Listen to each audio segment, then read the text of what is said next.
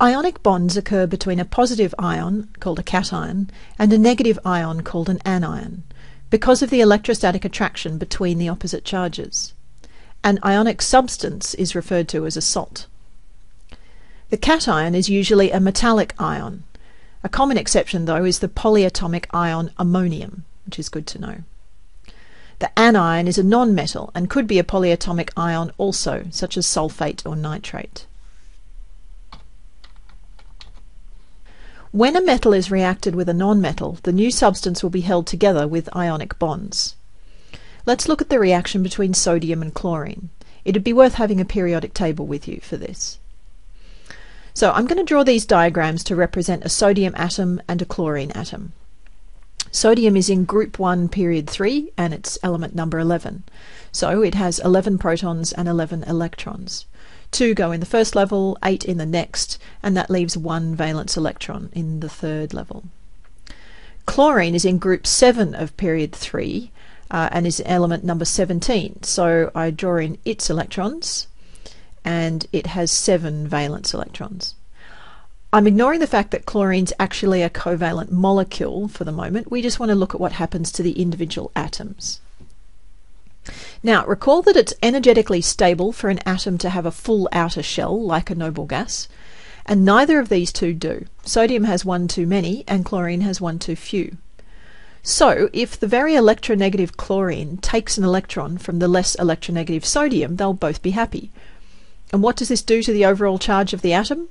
Sodium now has 1 fewer electron than protons, giving it a charge of +1. And the chlorine, now called chloride, has 1 more electron than protons, giving it a charge of -1. Each atom has become an ion with its preferred valence. Notice that the sodium has become smaller, its outer shell is now the second level, and the chloride has become slightly bigger because it has an extra electron. The final thing that happens is that the positive charge of the sodium ion and the negative charge of the chloride ion attract one another, and we have an ionic bond. Notice that exactly 1 electron was lost by the sodium and 1 was gained by the chlorine, meaning they have the same charge, and that means the ratio of ions in the final compound is 1:1. Because it's only the valence electrons that we're interested in, we can redraw those rather cumbersome atom diagrams in shorthand, only showing the valence electrons.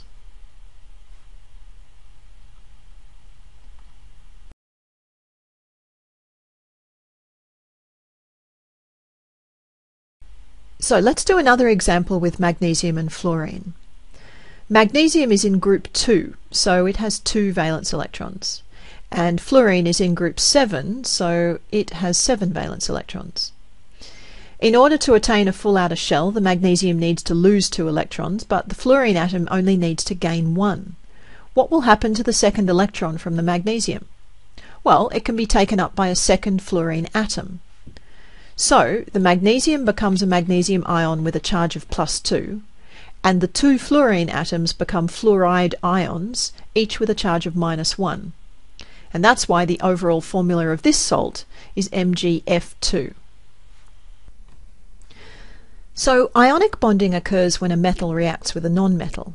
However, it can also occur when 2 existing ions come into proximity, such as when they're mixed in water.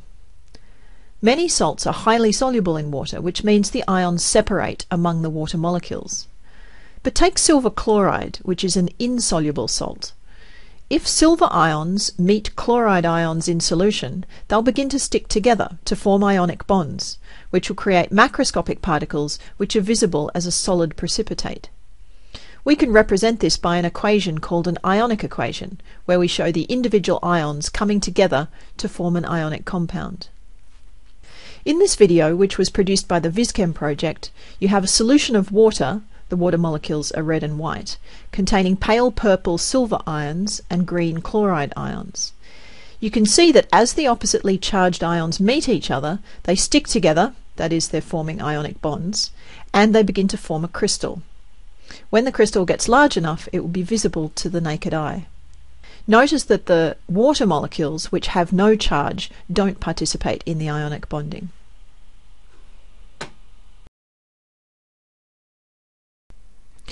In this task, I'd like you to have a look at these 2 reactions and I want you to figure out what salt would be produced when these two elements react.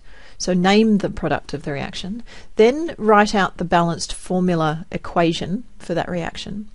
And then finally, like we did earlier in the video, draw some simple dot diagrams that show how the valence electrons are transferred between one reactant and the other to make the ions of the final product.